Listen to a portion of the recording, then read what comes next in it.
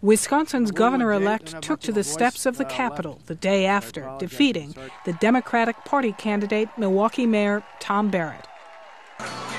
Tuesday's election saw what appeared to be unprecedented straight party ticket voting in Wisconsin.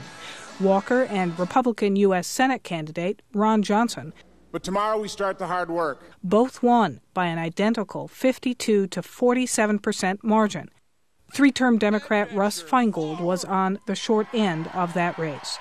Both houses of the state legislature also changed hands from a Democratic majority to Republican, with Republicans gaining 14 seats in the Assembly and 4 seats in the Senate. Democrats also lost 2 congressional seats. In the 8th District, Reed Ribble ousted 2-term Democrat Steve Kagan. And Sean Duffy took the 7th District seat, defeating State Senator Julie Lassa. Lassa was drafted as a candidate after David Obey decided to retire. Republican Attorney General J.B. Van Hollen defeated Democrat Scott Hassett by a slightly wider margin. Now, the only Democrat to win a statewide race was Secretary of State Doug LaFollette.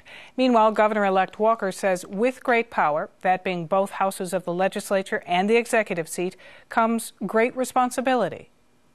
I think it basically is put up or shut up time. We have a charge, we have a mandate from the voters of this state, and it's one we don't take lightly. Walker hit the ground running, talking outside the Capitol under the banner of Wisconsin is open for business. We're sending a strong message to employers, both those here and those looking to come to the great state of Wisconsin, that there's a new approach.